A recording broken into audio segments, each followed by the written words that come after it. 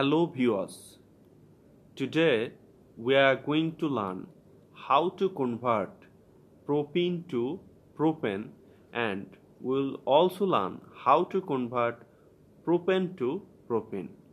Okay, so let's get started. At first we'll learn how to convert propene to propane, right? So there is two methods.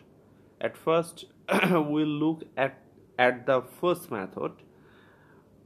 If you add hydrogen in presence of nickel catalyst, and if you provide 150 degrees Celsius temperature, then propene will convert it to propane, right? So here hydrogen will add to this pi bond. This carbon will get one hydrogen, and this carbon will also get one hydrogen. So we are getting propane. This is alkane, but this is alkene. Well, second method.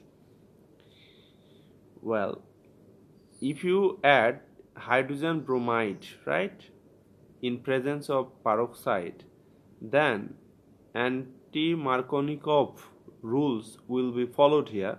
That is, the negative part, that is the bromide ion, will come to this carbon, because this carbon, right, this is plus, this hydrogen is plus, and this is minus. This bromine will come to this carbon because this carbon has maximum number of hydrogen. Well, so we are getting this compound, and the name of this compound is 1-bromopropane, right? And if you reduce this 1-bromopropane by zinc and HCl, then this bromine will be replaced by hydrogen and you will get propane, right? So try to practice this equation. I hope it will be helpful for you. Well,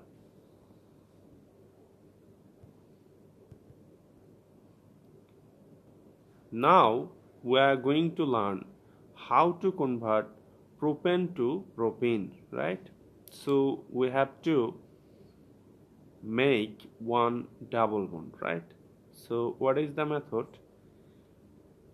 Well, if you add chlorine in presence of UV light, then you will get 1-chloropropane with some other products that will be separated by fractional distillation, right? So 1-chloropropane, and now if you add potassium hydroxide, right? If you add potassium hydroxide, then this chlorine, aqueous potassium hydroxide, right? Then this chlorine will be replaced by OH, that will come from potassium hydroxide, and your compound will be like this, right? Okay, let me show you. This is your compound. So, and this is alcohol, propanol, and if you dehydrate this compound by aluminum trioxide, then one molecule of water will be removed from this propanol, right? And automatically we'll get propene, right? These ways will take hydrogen from this carbon, right? So we'll get here a double bond. This is that double bond, right? So we are getting propene. I hope this conversion will help you to get more marks in your examination. So thank you for viewing this video. Be well.